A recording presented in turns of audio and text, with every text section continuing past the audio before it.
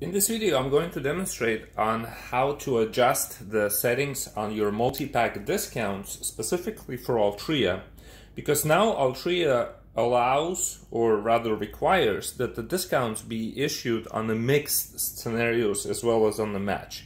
And what that means is that when a person buys 2 packs of Marlboro Silver, for example, that should be the equivalent of buying 1 pack of Marlboro Silver and another pack of Marlboro Red.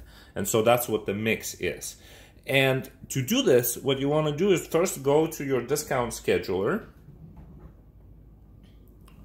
And when it loads, we're going to find the discount that we want to adjust. So for me, it's going to be MPPM, which stands for Multi-Pack Philip Morris. And I'm going to click on this edit button. This attention message, I'm just going to say OK, and I'm going to hit next. All right, and so this is the screen where the setting change happens, and it's right here. So it says match, right? So in this scenario, we will expect 2 of these same barcodes to be scanned. If you want to mix, just hit on mix, and that's all we need to do. Just hit mix, hit next. We don't need to reselect because you've already selected all of your Marlboros, but if you're setting up a new one, so yes, go ahead and just select everything that's Marlboro.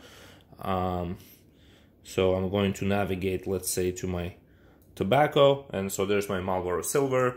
I don't have any other ones, but you should, and so all of your Marlboros should be selected, right? And so that's the only change that needs to happen, is you need to flip that switch from match to mix, and that's it.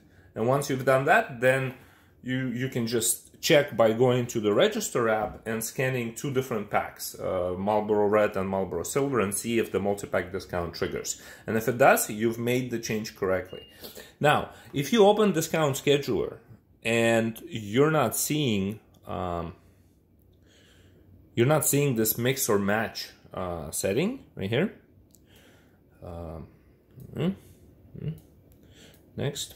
That setting right here. If you're not seeing this setting, then reach out to us at 619-246-8236 and let us know, because we're still in the middle of releasing this functionality, so not every merchant may have it, but if you don't have it released, it can very easily be adjusted. You just need to reach out to us and let us know.